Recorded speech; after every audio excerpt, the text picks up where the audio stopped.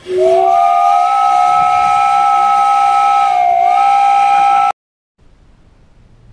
there and welcome to my workshop.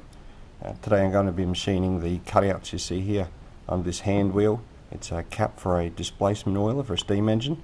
This is the steam engine. This is an engine I've been working on for many months. It's all manually machined. Majority of it here in my home workshop. The purpose of the engine in the end game is to actually run a micro power station for charging mobile phones. Funny enough. You'll see the displacement oiler is quite a bit bigger than the engine, so it's not meant to be scale. It's meant to give maintenance-free operation for for a couple of days. You'll see here the sight glass lets you know when the oil and water level is to the point where you can open these valves.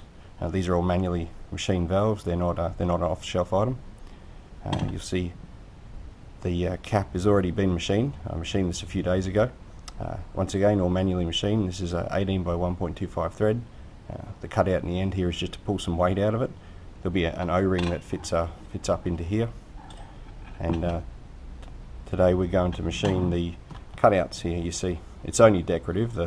They serve no other purpose than other than to match the smaller ones that we've got here on the needle valves.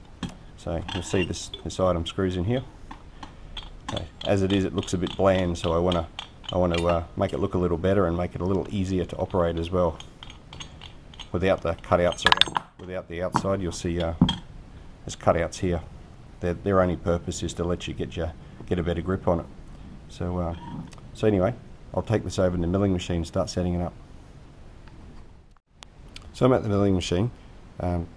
This item here, you'll notice there's a thread here. Now normally, if I didn't have a collet chuck, I would machine a boss with this thread in it, and I'd put a slit down one side so that I could grip this with a chuck, and I'd obviously nip it up and then grip that on with the chuck and use that in a rotary table to do this work. But because I don't need to, because I've got a collet chuck, I'm going to use a C5 collet chuck. So I'm using an 18mm collet. You can see it does up at the back here. There's a key to stop the collet from turning.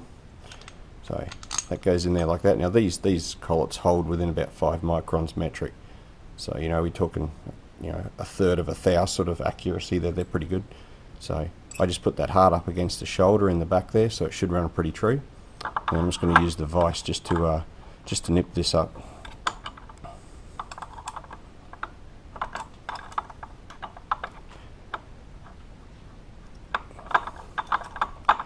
Now because that's gripping on the entire surface of that thread, it'll take that load without damaging it at all.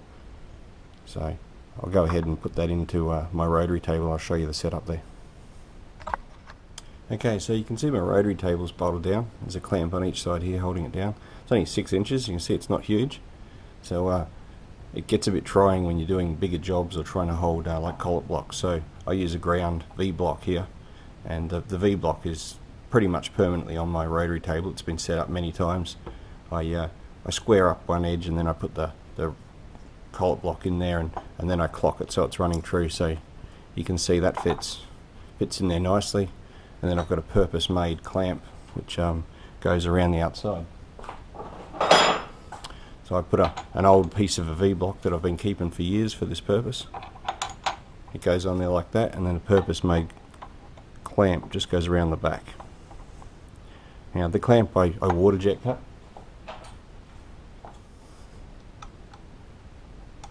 So it's a purpose-made clamp. It just grips in there nicely. But it doesn't have a lot of adjustment, but it serves this purpose perfectly.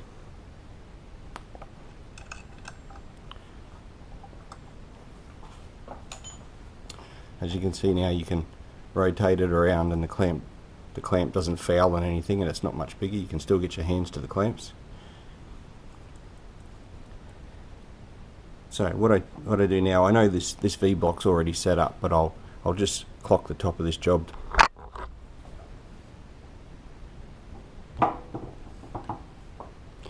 Now this is a micron clock, by the way, guys.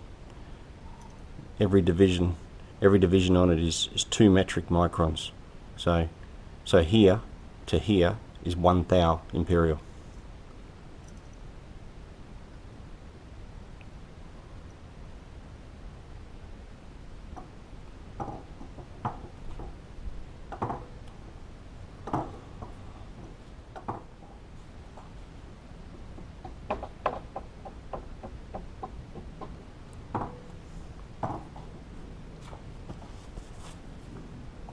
Right, as you can see,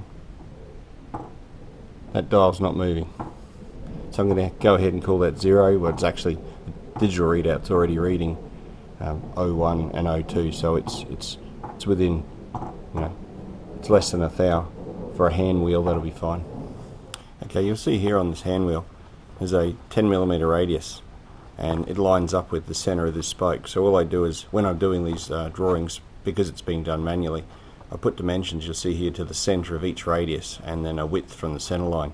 And this one here lines up with the center line, so all I've got to do is take a 20mm slot drill and go out 30mm, and then just plunge it, and then rotate the rotary table around every 30 degrees, and to create these cutouts. So you can see I've got a cutter in there, so I'll go ahead and start.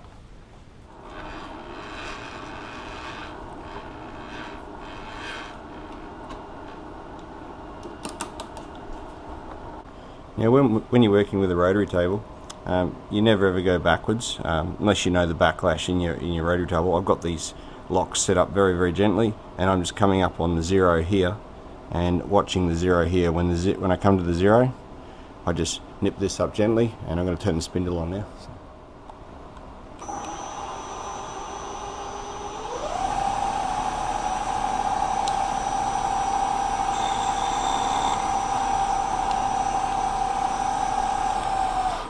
Now I'm just going to rotate 30 degrees, doing the same thing each time in the same direction.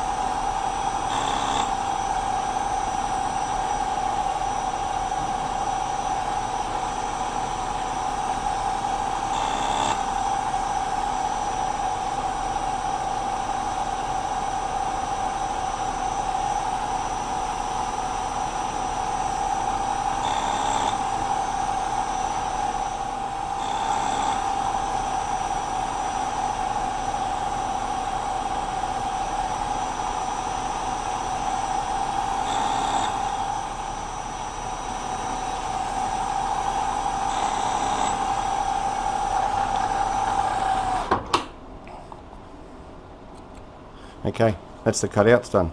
Now I've just got to change cutters, and I'll change over to, because of the size of the window, I would normally just plunge these corners first. So this one, these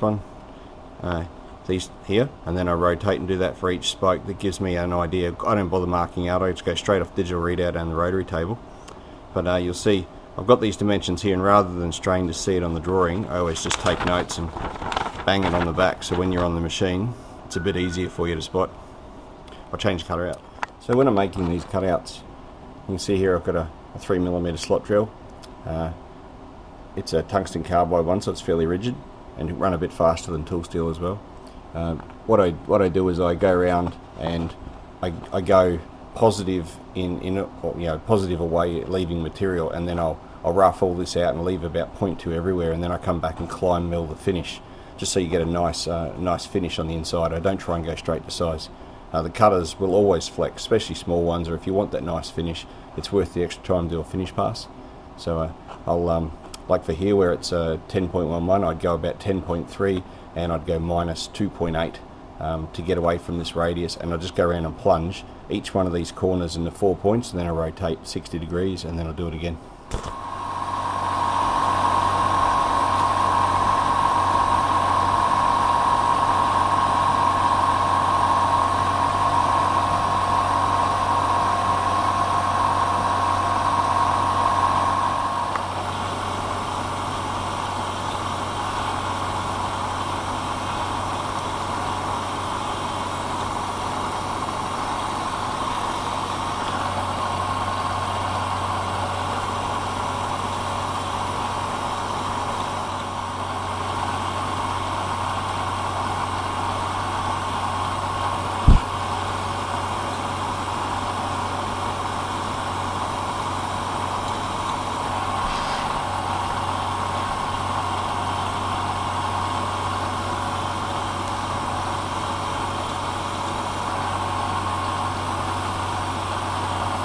Now rotate.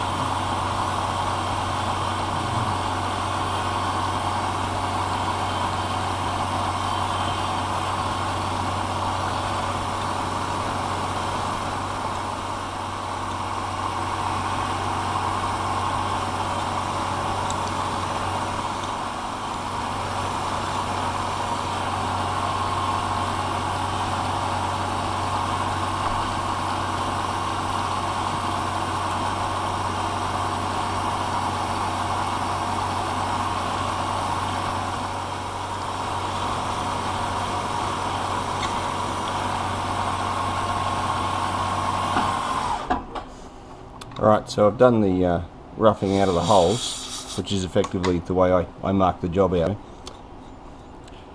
So now I've got to go ahead and rough the rest of this material out. There's a bunch of ways you can do that. You can, if you're game, you can push this cutter straight through there and you'll get a bit of chatter because this is quite big and only 3mm thick. But I'd be inclined just to plunge majority of this out and do a path around the outside here and just remove it as best as it'll let me. I don't want it to vibrate too much and don't want to break the cutter in there, because whatever time you save going fast, you're only going to lose when you have to stop and set up another tool.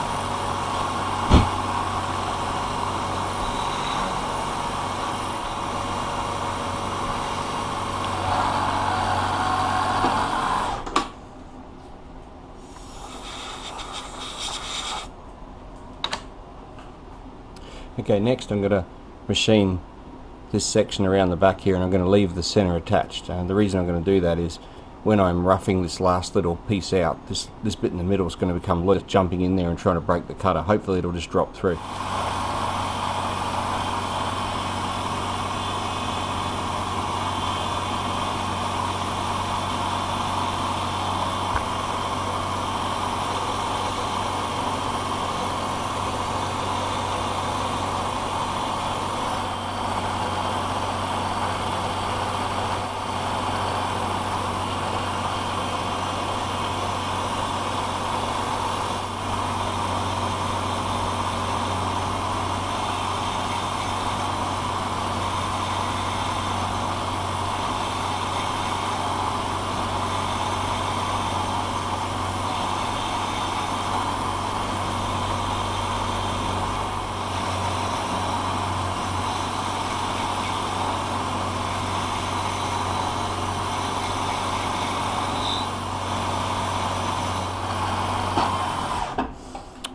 Okay, now I'm just going to move back in, move this to the 0 point again, or the nearest 60-degree mark, and I'm just going to move this y-axis back into 10.3, and I'm just going to finish roughing that area there out.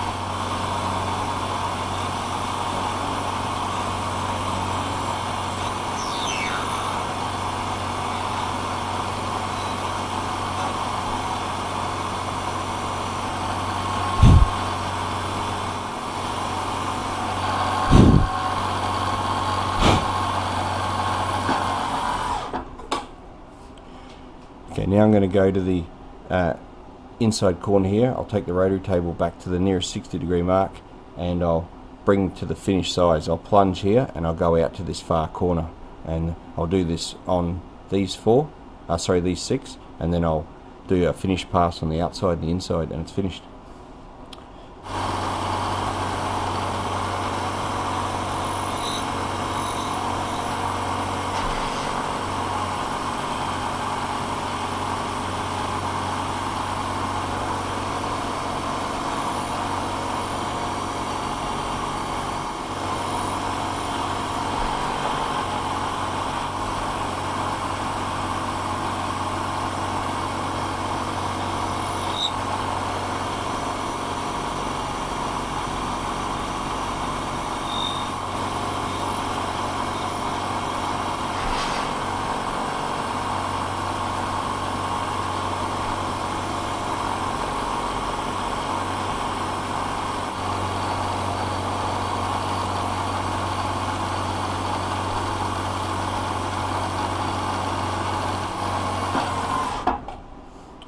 Okay, now that I've finished doing the spokes going out in the hand wheel, I'm just going to finish this edge in here. So I'll take the cutter out to this corner, I'll plunge in to the dimensions, which are minus 2.63 and 16.54 in Y, and then I'll swing a radius from there to there, finishing the outside on each one.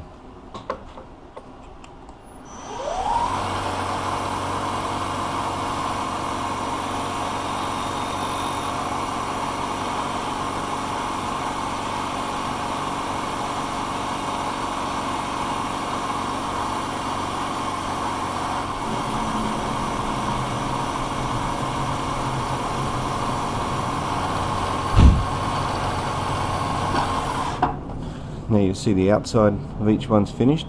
I'm just going to come in and do this inside corner here. Now I've got a couple of options. I can leave it on this side, but I actually prefer to bring the tool back across past 0 in the Y and put the tool on this side, so I do the finishing of this radius where I can actually see what it's cutting.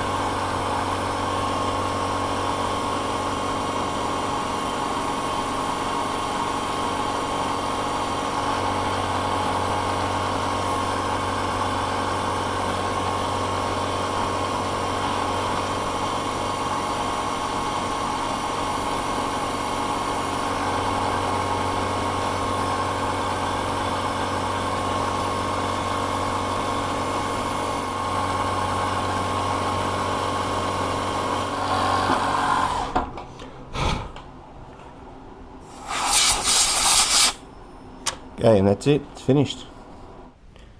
Okay, I'm back at the bench, and you can see I've pulled the part out of the machine and given it a quick once over on a 3M light deburring wheel. It's a very fine abrasive felt, I guess you'd describe it. It's not a Scotch-Brite buff. It just breaks any sharp corners, puts about a 0.05mm or 2 thou radius on the corners, makes it very friendly to your skin, and does it very quickly too. So you know, you don't need to be overly good at hand skills to get a really good looking part. So but yeah, that's the component. It's quite an attractive piece. I'm quite happy with it.